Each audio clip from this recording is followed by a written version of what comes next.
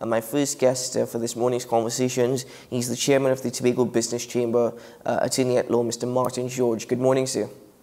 Yeah, hi. Good morning to you and good morning to all your viewers. Well, thank you very much for joining me, sir. I'll start the conversation with the events that happened last week with the licensing officers in Tobago. The Tobago Business Chamber actually released a statement calling out what it has labelled oppressive actions by licensing officers, even questioning what is the real objective there. Could you expand on that? Exactly what is oppressive actions of licensing officers carrying out what some may argue as their duties and responsibilities? Right. Okay. So the thing is, what we are concerned about is the manner in which the exercises were conducted in Tobago over that period. Of all countries within the Latin American Caribbean region, that it appeared to have been done without due regard to the provisions of the THA Act.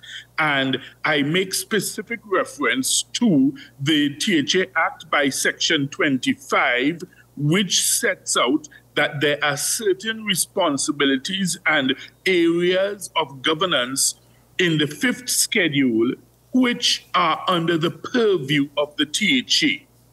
Two of those areas are specifically designated as, number one, licensing, and number two, highways and roads.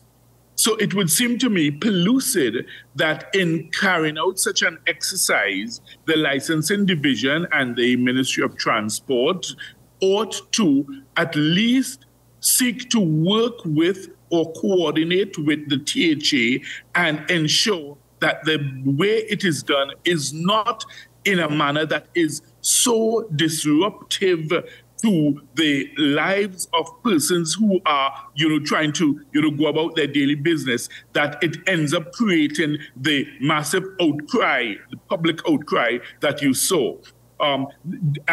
We fully understand, we respect, we, are in accordance with the authority of the licensing officers to do their jobs. There's no issue with that.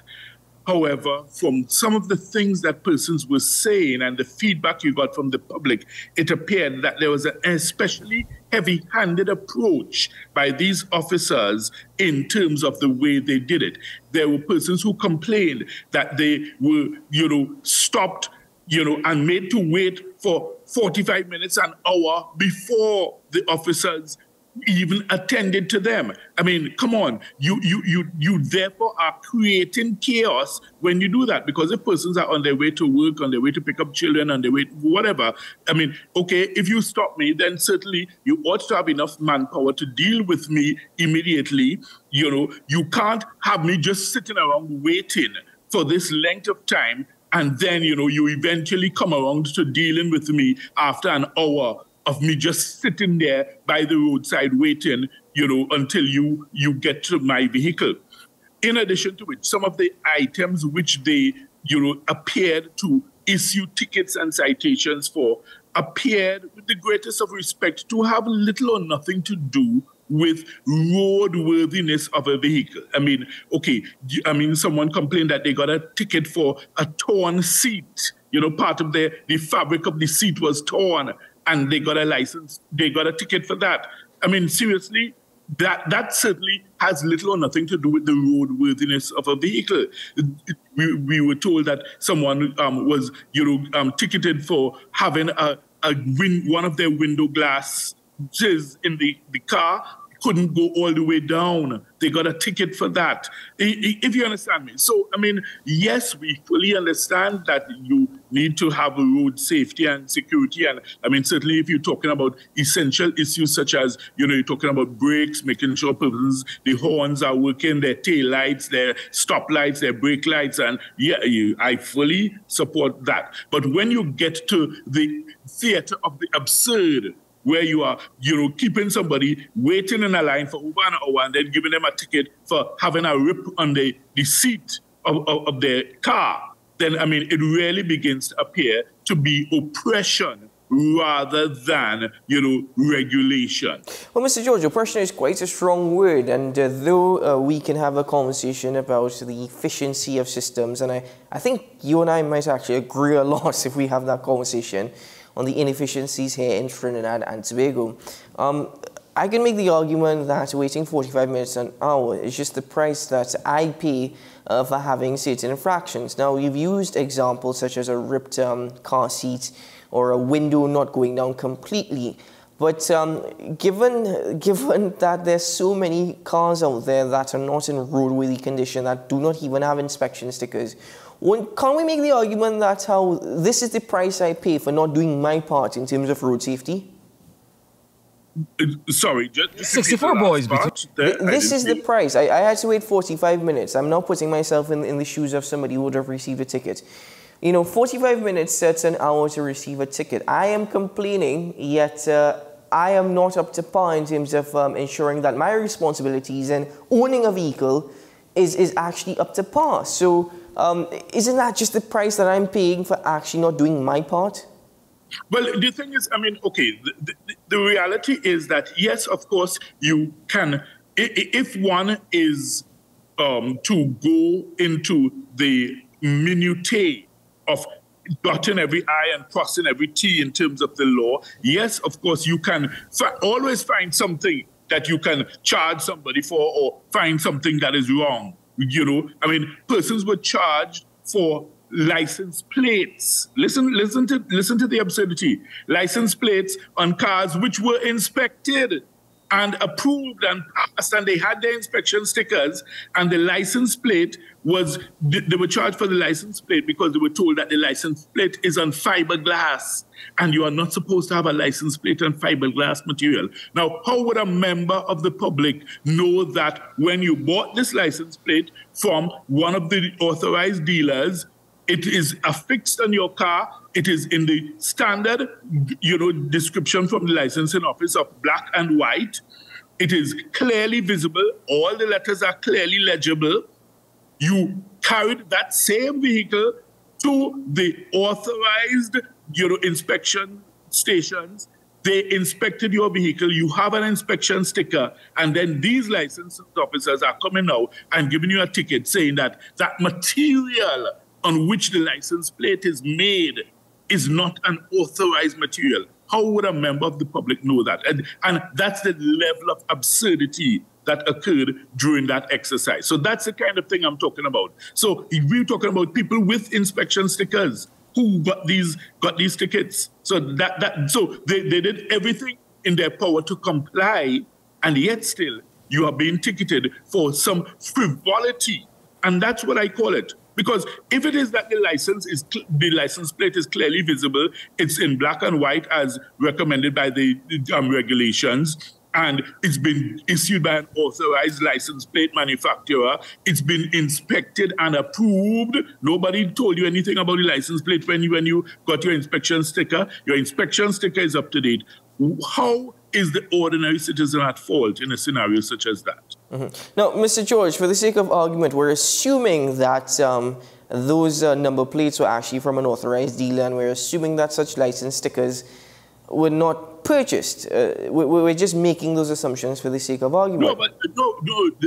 In such a circumstance, I'm talking about circumstances where the officers actually approved. They looked at the inspection stickers, and they had no challenge or difficulty with it. So there's no question of it being, not authentic. Now, the Commissioner of Transport, Mr. Clive Clark, he's made a statement. He says that there's no bias when transport officers are carrying out their duties and responsibilities. The Minister of Works and Transport even expressed his surprise at the response given.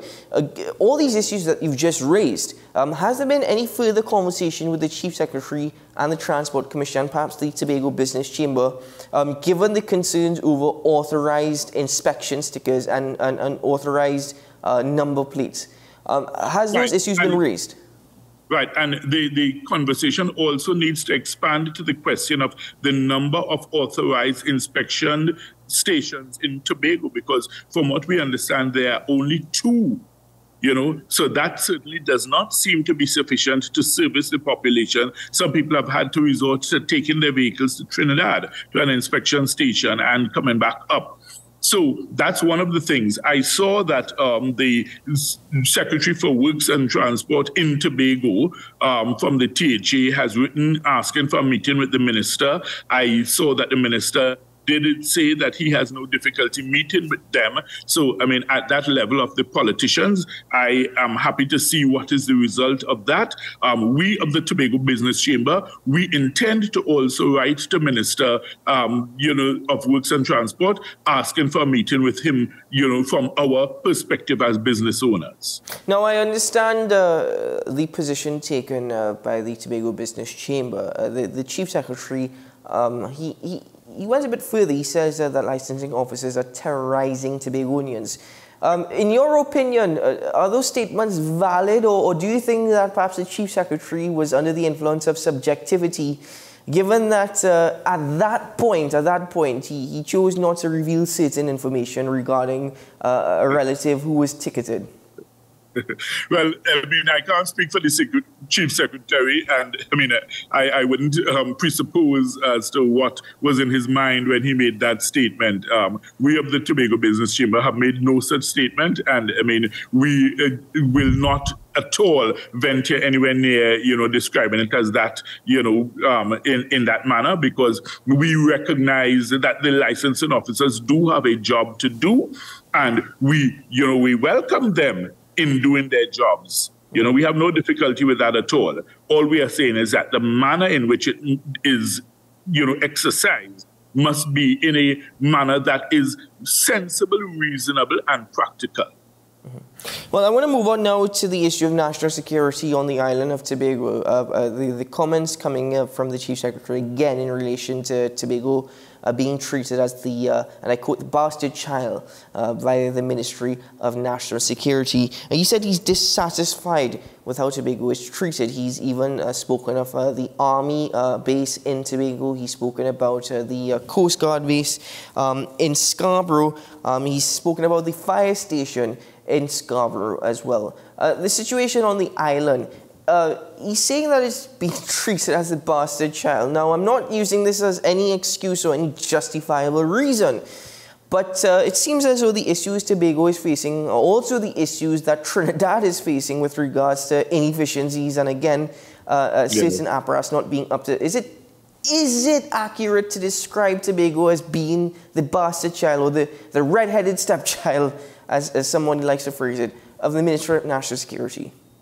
Yeah, the thing is, when you look at the comparison, I think some of those same problems are rampant throughout Trinidad also. So I'm not sure that there is any plan or, design by the Ministry of National Security to single out Tobago in that regard. I think the incompetence and the failings in the ministry are all around, throughout Trinidad and Tobago. So maybe the Chief Secretary, while speaking on behalf of Tobago, maybe sought to highlight the problem in Tobago that way. But it's something that I think we can all agree is, endemic throughout both Trinidad and Tobago. Look recently with those two persons who unfortunately perished in that fire. And there was just an absence of a sufficient appliance, a fire tender, to be able to go and out the fire. I mean, how do you justify that? And then you saw the Ministry of National Security say, well, they are trying to source fire tenders, so clearly the shortages and the shortcomings are throughout both Trinidad and Tobago. So I'm not sure that it's a scenario where one can really make a case to say that Tobago has been singled out for particularly bad treatment in that regard. How much does the Minister of National Security's comments regarding him not having the responsibility in formulating a crime plan has to play with everything that you just mentioned? He's made the argument it's not his duty and his responsibility. Because of that approach and that mindset, do you think that the national security apparatus, currently in the condition that it's in, because of that mindset and that thinking? I'm not quite sure because, I mean, to be fair, I mean, I think the failings in the ministry and the failings in the, provision of adequate outfitting and, resourcing of the, police stations, the fire stations, the army bases, etc. They predated Mr. Hines' ascension to the office of Minister in National Security. So I'm not sure it's fair to lay the blame entirely at his feet. The question would be, more importantly, what has he done since he has, attained that office, because he's been there for quite some years? What has he done to turn the tide and reverse this trend of under-resourcing of these, areas of his ministry, when every year national security tends to get the largest slice of the budget allocation? So I think some level of accountability needs to be given in that regard as to where is that money going. Because the point is, you cannot be receiving the lion's share of the budget every year, and then yet still you have fire stations throughout the country who are telling you repeatedly they have no fire tenders. So if a fire occurs, they cannot deal with it. I mean, of course, the locus classicus in this regard, and I mean, I think one which ought to make the Guinness Book of Records is the Scarborough Fire Station, which itself caught a fire and burned down, and they were not able to have equipment to out the fire in their own fire station. It burned down. Right now, the Scarborough Fire Station is still not back 100% operable because of that fire. So, I mean, if they can't even have equipment to out a fire in their own fire station, which is the headquarters of the fire services in Tobago, can you imagine if they will ever be able to attend to the needs of the ordinary citizens? Well, it's been revealed that even the fire officers have used personal funds to the tune of a little over $350,000 to try and bring the Scarborough Fire Station back up to par. And at this point in time, they can't even get that money back. So the next question is the motivation of firefighters, of police officers to carry out their duties and responsibilities when at times they're very much helpless. Well, I mean, and the reality is that, look, I mean, we all are in scenarios at times where we don't have all the resources we have. I mean, I recall, I mean, back in the days, I mean, both my parents were school principals, and they never had all the resources they needed from the Ministry of Education, but they would engage in, events such as, cake sales, bake sales, they would help to organize the bazaars and the school fundraisers to ensure that they would get the funds to get the equipment, get the materials that they needed for the children. They would try to, solicit donations from persons. So the thing is, we recognize that, look, at times we are short of materials, resources, but once you have that fundamental commitment to get the job done, I think that trumps all, and you will find a way to be effective and efficient in the performance and delivery of your duty. So even as a fire officer, a police officer, you may not be working in the best conditions, you may not have the nicest of, equipment or materials to work with, but somehow if you are committed to it, you will ensure that you get the job done. That, of course, is not to excuse the authorities from their responsibility to properly outfit and equip and resource the stations with what is needed by way of standard operating procedures. Mr. George, I hope we don't have to have any bake sales to build any fire stations or police stations in Tobago, because if that is the case, we're in a serious mess. Well, my final question to you, sir, is Tobago had a total of 10 murders last year. For the year thus far, it's 3. Concerns going forward in terms of the crime on the island. I'm getting reports that home invasions are still very much number one. But there are also concerns of the influence of also drugs on the island. Do you think that enough is being done to curb that? I mean, only 3 for the year, and I can't believe I just said only 3. But given that there were 10 last year, do you think Tobago has learned the lessons and the police service on the island are working more assiduously to deal with the situation? Well, the thing is, I mean, we have not seen any signs of it yet.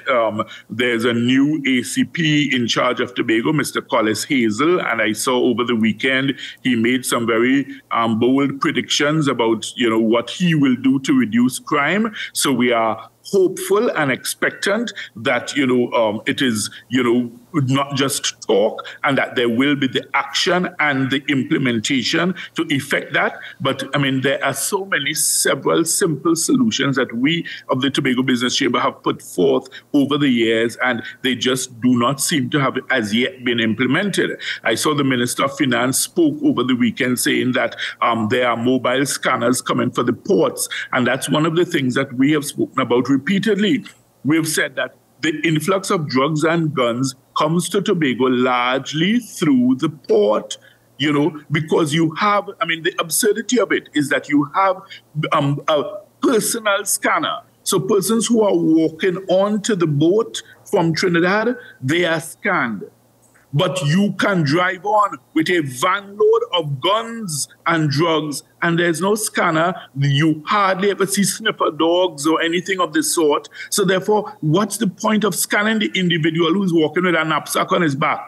He can't carry an assault rifle in his knapsack, if you understand me. Mm-hmm. And if he carries a handgun in his knapsack, it will be revealed by the scanner when he walks through. So that's fine. But yet still, you have a van or a truck or something that comes on with lots of items that you don't check, you don't scan, and in there you could have drugs, you could have guns, you could have all sorts of illegal materials, and there's absolutely no system in place to monitor that. So no wonder you have Tobago now being flooded with illegal guns, illegal drugs, and of course the crime situation escalates, and then of course you see the result in it in the murders. Thankfully, it is still not a runaway horse, as it is in some parts of Trinidad, where basically you see the authorities seem to have basically thrown their hands up in the air. Tobago is still the area and the TTPS police division which can be salvaged. And I urge the new ACP, Mr. Collis Hazel, to really act on that and ensure that Tobago becomes the safest division within the TTPS. Well, let's just hope that such a bold prediction does not go against him, as is currently happening with the Commissioner of Police. With respect. Well, well, she still has time, remember? She said June.